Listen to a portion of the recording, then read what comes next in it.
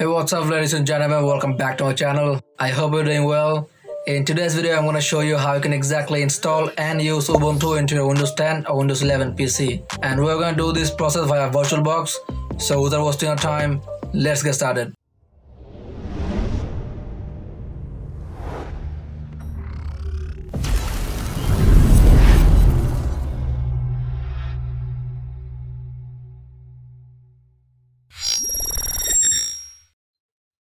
So first of all, we have to download the VirtualBox.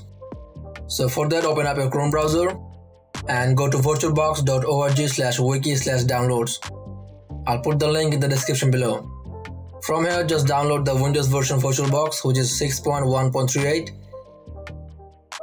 After downloading it, just go through the installation process. I have already installed it, so I'm gonna cancel it. Now we have to download the Ubuntu ISO file. For that, go to ubuntu.com/download/desktop. Again, the link will be given in the description below. From here, download the Ubuntu 22.04.1 LTS version, and this is the latest version of Ubuntu. From here, you can see the system requirements and click on download to download it. Again, I have downloaded it, so I'm gonna cancel it. Now that we have downloaded everything, let's open up our VirtualBox. If you open VirtualBox for the first time, it will look like this. In order to install Ubuntu virtually in your Windows 10 or Windows 11, we need to make a virtual machine here. For that, click on this new icon.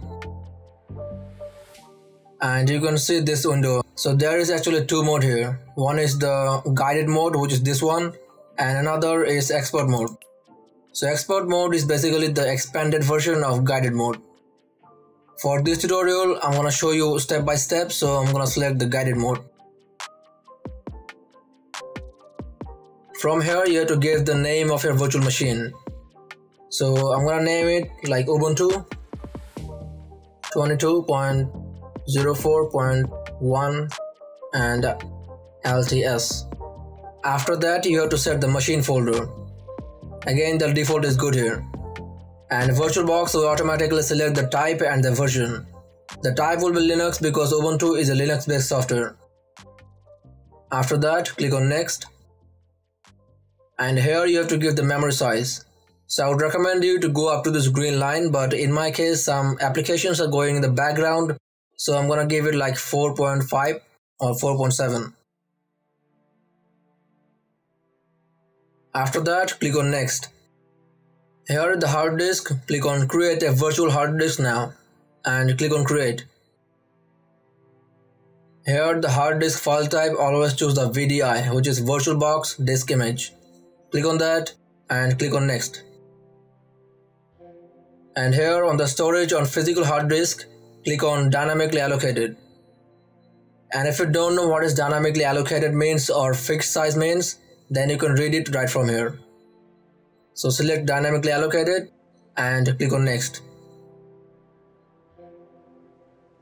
So here you have to give the file location and the size. I would recommend you not to mess with the file location. And in the file size, I would always suggest you to go up to like 50 or 40. If you have enough storage on your hard drive, then you can go up to like 80 or 90 gigabytes. After that, click on create.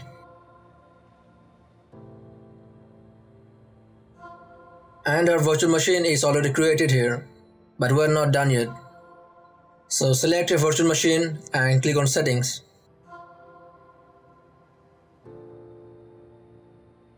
Here in the general setting, the basic settings are already given, so let's go to advanced.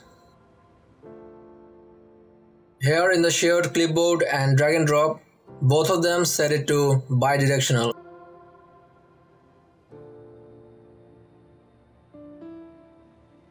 After that, go to system. Here we have already given the memory size, so let's move to processors.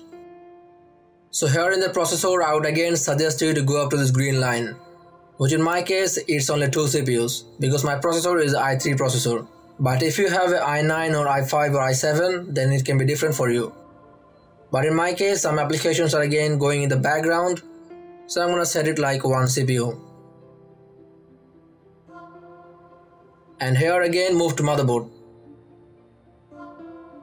Here we have to change some boot orders. So if you have downloaded the ISO file on your pen drive and you want to install it right from your pen drive, then just select the optical and drag it on top of everything, because otherwise the boot order will not work and it can't be installed properly. But in my case, I'm gonna install it right from my hard drive, so it doesn't matter.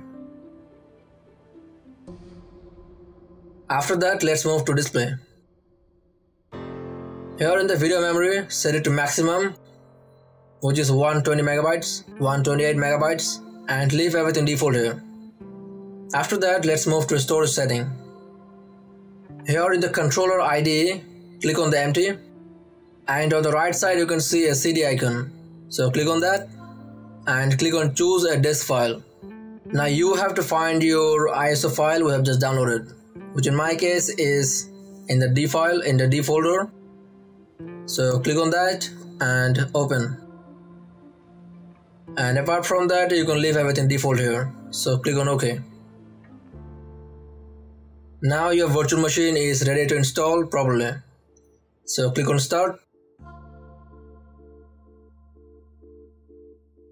And it's gonna take some time to show us the interface of Ubuntu installation.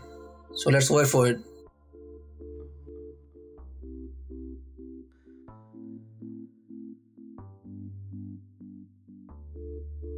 So here choose the try or install Ubuntu and click on enter. And here you can close the options that are coming in on the top of virtual machine.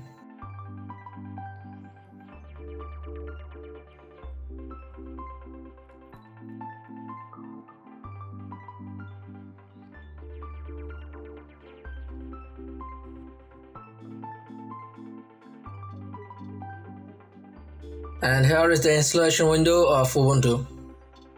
So on the left side you can choose your language, which in my case is English, and click on install Ubuntu. So here you have to select your keyboard layout.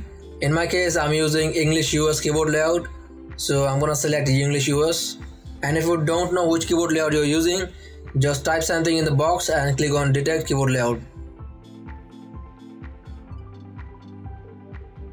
So after that it says please press one of the following keys, so keep following that. And keep answering the questions.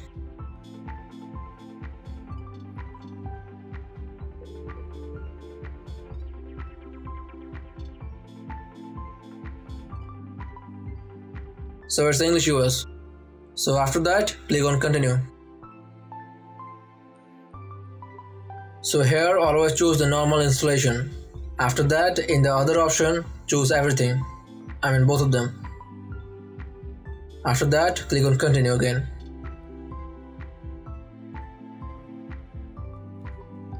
So here in the installation type, choose erase disk and install Ubuntu. So don't worry, it's not gonna erase your physical disk. It's gonna erase the disk we have just created virtually. So click on that and click on install now.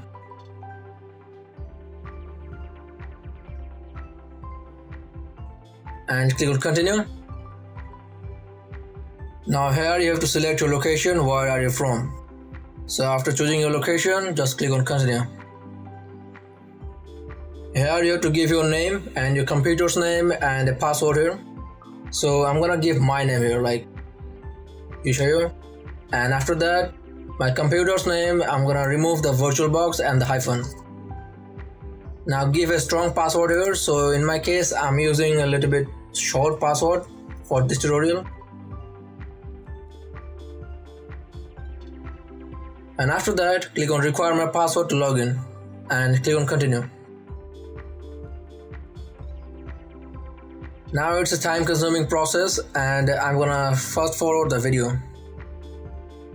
In real life, I would suggest you to just grab a coffee or something else rather than just sitting in front of it waiting for 20 or 30 minutes.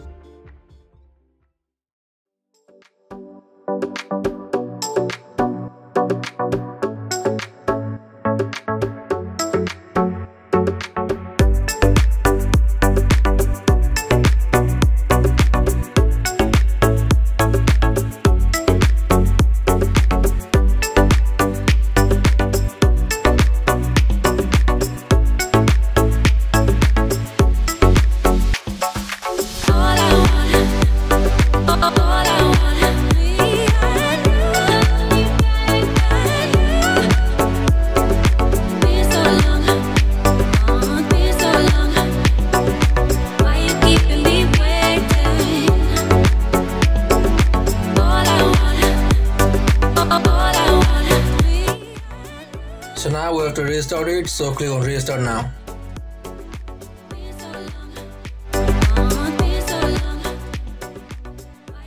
Here it says please remove the installation media and then press enter. So if you are installing it right from your pen drive, then I would suggest you to just remove it and then press enter.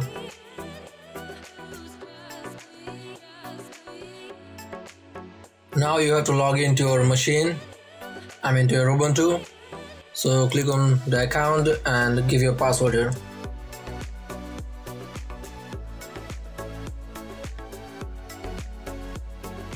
And you can skip this options that are coming in. Click on next, next and next, and finally click on done. So here is your Ubuntu into your Windows 10 or Windows 11, but there's one problem. If I maximize this machine window, this is not maximized. So to fix that, right click on the desktop and click on display setting. Here you have to set the resolution. So on the drop down menu, choose 1920 by 1080.